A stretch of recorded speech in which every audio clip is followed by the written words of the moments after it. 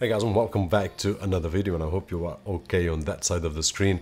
And today, as promised on the last video on this topic, which was to integrate SonOff devices with their original firmware on Home Assistant, today we are going to see an option which is to flash with TASMOTA and then opt which one we want to use. There are pros and cons on both sides. Now I'll share with you the hardware, the software, and it's really easy, even if you haven't done anything like this in the past. So easy.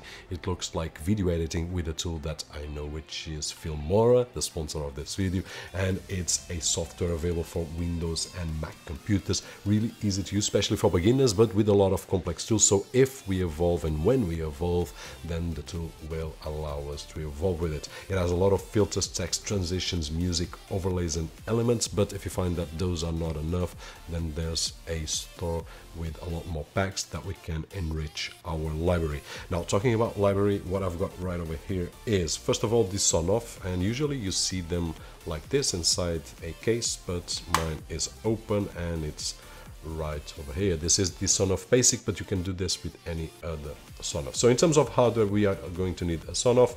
We are also going to need this FTDI board, which I will leave a link down below, something like €7 or so.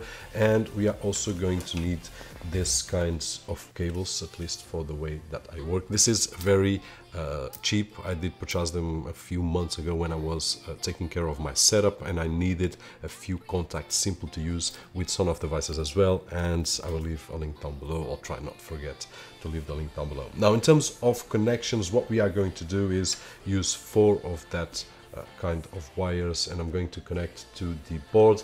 And the board has 6 connections, but they are identified, and we are going to use 4. And those 4 are VCC and ground, and then TX and RX, and that is it. And here on this small FTDI boards, I'm not able to show. Here on the SonOff board, as you can see, some letters right over there. The ground, I cannot read, but hopefully you can. Ground, VCC, RX and TX. And the way to connect is ground goes to ground, FCC goes to FCC, TX goes to RX, and RX goes to TX, one way or the other. If you do any mistake on these two, the only thing that will happen is that will not work, so you will be able to check out something's not working and you are going to change it. Now, regarding the jumper right over here, we will select the jumper on the 3 volts, and basically that is it. All I need more is a USB cable, which I've got right over here, and channel ready to roll. Now, in terms of software, let's take a look at the screen. We are going to need 3 situations, but really simple. First of all, we are going to need the TASMOTA software. By the way, credits for all this guys and community, which is just awesome.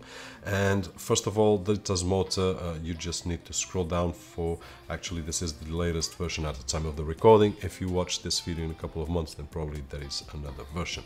Now, what we need to do is just go down, and the one that I downloaded is the general, if I can say so, which is the TASMOTA Bean. But if you want any other language, then you have available. For example, my main language is Portuguese, and it's right over here. So if I want in Portuguese, I just download Portuguese. Once we have downloaded this one, we will need the ESP Easy software, which I will leave a link down below as well. Credits for right over here for the TDR. And basically we will need to download as well, and it's right over here on the latest version, and just download the zip file. That is it. And then Termite, finally, we will download this was the version that I did download. I don't need to install it on my computer.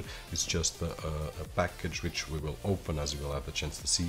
And that is it. And honestly, very easy, as we will have the chance to see, which is right now. So we are going to connect the SonOff through the FTDI board and the cable. By the way, Home Assistant integration, we will do that on another video, not today. Today, just the flashing and see how it is working on our network. So to connect, what I'm going to do is I'm going to press this button here on the SonOff, and I'm going to connect my USB cable, and as you heard probably the sound of Windows, and turn on a light right over here, so it is working. Now, by curiosity, and just by curiosity, because we can have more than one device connected, so let's go to Device Manager, and in here let's check out the COM ports. Mine is connected on COM 3. So this is a nice info, so that I'm sure that I'm working with this board right over here. Now what I'm going to do right now is to unzip or extract the ESP easy package, and once it's unpacked I will open this package. I will throw in the TASMOTA bin file inside, and I'm also going to extract the Termite, and besides extracting, I'm going to put it on the same folder just for the ease of use and recording the screen and so on, and this way I only need one folder. So right now we are going to use the flash easy file or executable, and we are going to select our COM port, which is 3 as we saw before. Firmware, it will detect the firmware that we have inside the folder, so we will select this one. If we have more than one, we can select any other, and press flash, and there we go. As we can see, it's already working, and this will take roughly 1 minute or so. You can see the lights right over here, green lighting, just means that everything is working the way it should. Okay, so the flash is finished or complete, so press OK, and what we are going to do right now is disconnect the USB and then connect it, but without pressing anything. So let's connect. To make this sound once again, and right now what we are going to do is to open Termite, and I'm going to use Termite just for one reason, just to know some information, as you will see. And this is the best way that I've found, because some people are a bit scared of this kind of software and not using it to write code. I think it's the easiest one. If you are a more advanced user, then you can check out a little bit more advanced tutorials and so on and so forth, but this is just the way, and I will explain why.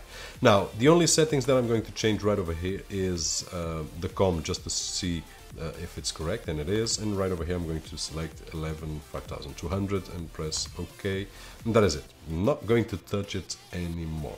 Now I'm going to search for a Wi-Fi connection of my TASMOTA, which is right now sending the signal of the Wi-Fi. So I'm going to connect to that Wi-Fi directly with the TASMOTA, and it will take me to this page, which means that I'm connected to the TASMOTA right now.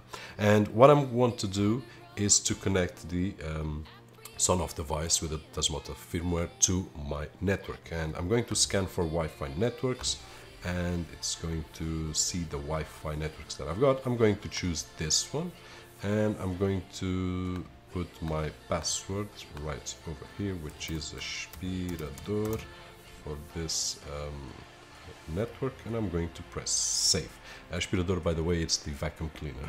And I'm going to press save, and there we go.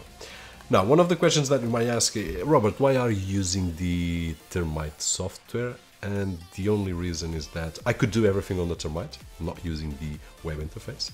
But as I said, sometimes it's scary for some beginners.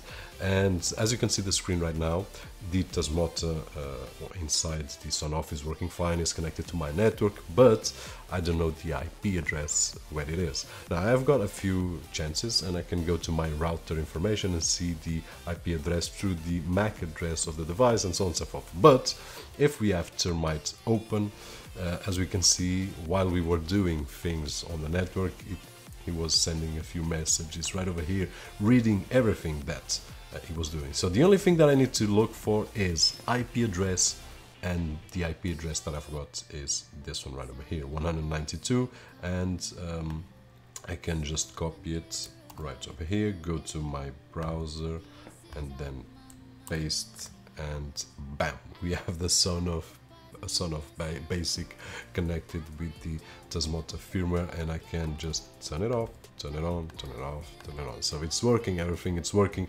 And just one more thing for those of you that are more advanced. Yes, we could do everything here without going to the network and connecting. We just need to it's over. I'm just explaining a second situation. We could do two commands, which would be ssid1 and then the name of my network, press enter, and then next we could say password and enter. It would do everything, but I do believe that this is a more fun way to do, and we can understand what's going on the background and so on and so forth. Actually, as you can see, we were connecting and disconnecting the device on and off, and Termite is reading when it's turning on and off. So the device right now, it's ready, connected to my network. What I can do is just unplug everything and then connect to the outlet that I want and just control the light or control the pump or whatever I want to control it normally, but without the SonOff firmware, using the TASMOTA firmware. Guys, hopefully this video was helpful and easy to follow, especially for those that are beginners in this kind of situation, firmware flashing and so on and so forth. And if it was, don't forget that usual thumbs up. My name is Roberto, and as always, I'll see you guys on the next one.